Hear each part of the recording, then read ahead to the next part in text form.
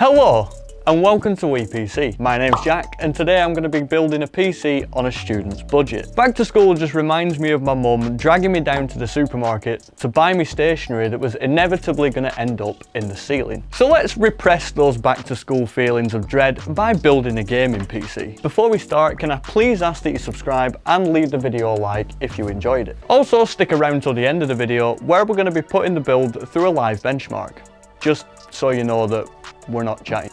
So here we have our parts for today's build. It's not a $3,000 3090 monster, it's very much built around a student's budget. And you'll only have to live off super noodles for about 3 months, so big plus. From the ground up then, I chose the B450 MSI Gaming Plus Max as our motherboard.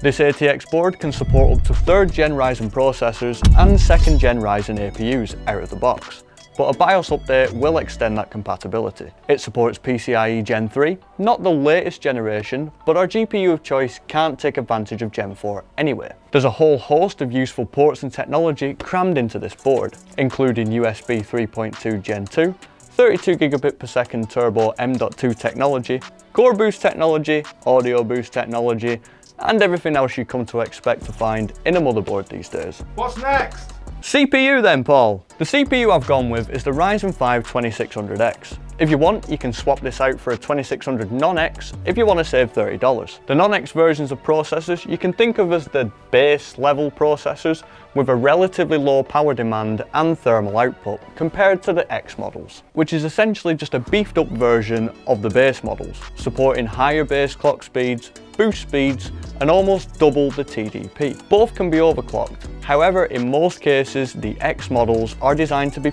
pushed a little harder. With a core count of 6 cores, 12 threads, a base clock speed of 3.6 GHz, and a max core boost speed of 4.2, you'll have no trouble in even the most intensive CPU-dependent games, and even some moderate workloads. Not that you'll be doing any work on this thing. You can't do work on a gaming PC, that's no fun. Criminal is what it is.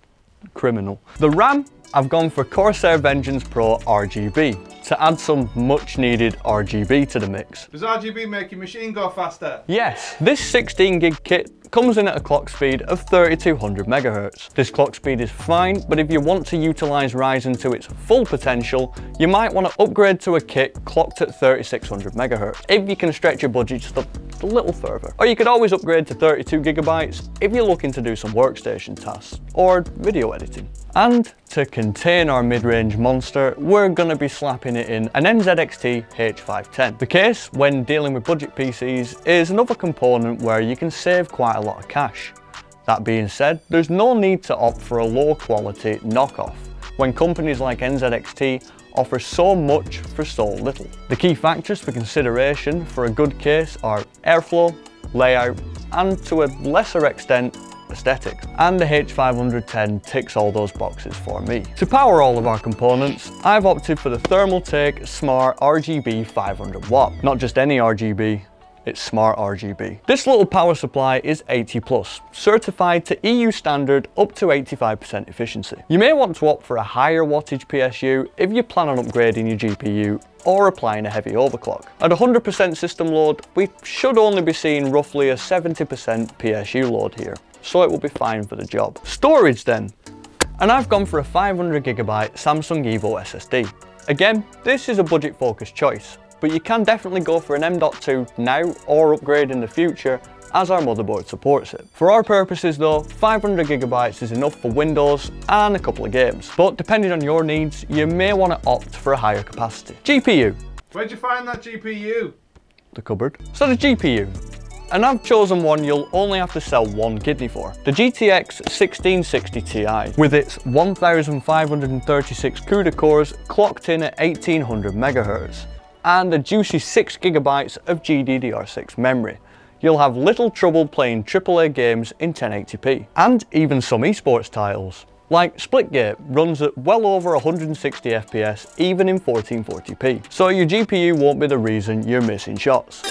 1660 Ti is next. Although it does absolutely nothing for my aim, we see a comfortable average of 180 FPS. So then, let's move over to the desk now, where we're going to do some benchmarks. Okay, so We're moving on to some benchmarks now, just to see how this little computer does. Okay, so we're going to start off with some CSGO. Obviously, it's a less demanding title than most. It will pretty much run on anything. And as you can see, we're doing pretty well on Dust 2, with a 173 FPS average, 1% lows of 87, and 0.1% of 57, which is pretty good. It's a good experience. Obviously, we're on ultra settings and in 1080p, because you don't want to push a little 1660 Ti too hard.